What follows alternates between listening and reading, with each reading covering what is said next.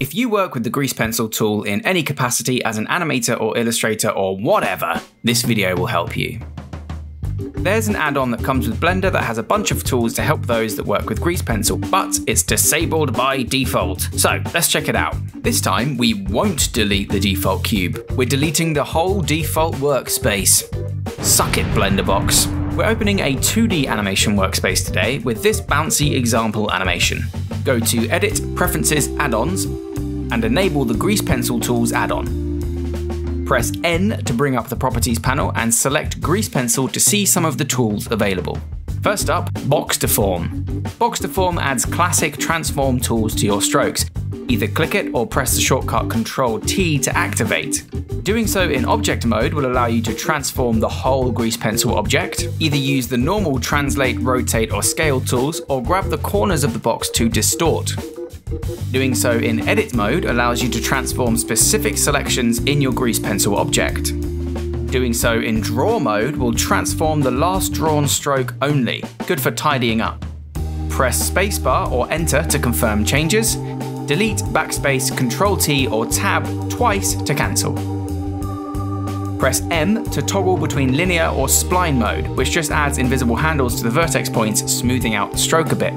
For more control, press 1 through 9, not on the numpad, the normal 1 through 9 at the top of the keyboard to add more control points to your transform. Control left right or up down will add control points per X or Y axis respectively. Boom. Box Deform. Real nice. Straighten stroke. This helps you draw perfect lines between points. Just draw a stroke and click the Straighten Stroke button to drag all the vertex points into line. The little slider box will interpolate for you between your original stroke at 0 and perfectly straight at 100%. New strokes that you straighten will remember the last value you chose, so shift-click the Straight Stroke box to reset it to 100%. Rotate canvas. Finally, we can easily rotate the canvas view whilst drawing.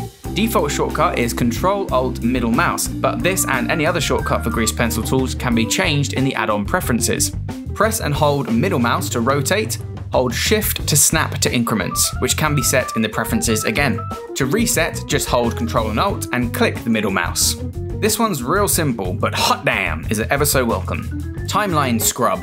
A deceptively useful timeline scrub. Instead of moving down to the timeline and dragging back and forth, just hold Alt and middle mouse to scrub back and forth. You can snap by keyframes too by holding right mouse, Control or Shift after you've brought up the scrubber.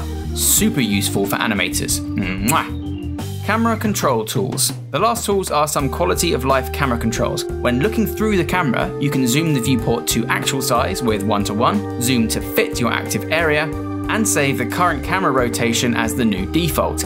Then click Reset Rotation to revert to that at any time.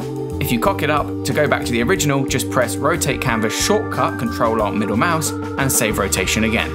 Finally, you can flip the camera view back and forth with this button, useful for artists who like to flip their drawings to check their forms and perspectives. And that's it, a whole bunch of useful tools for grease pencil artists. Cheers!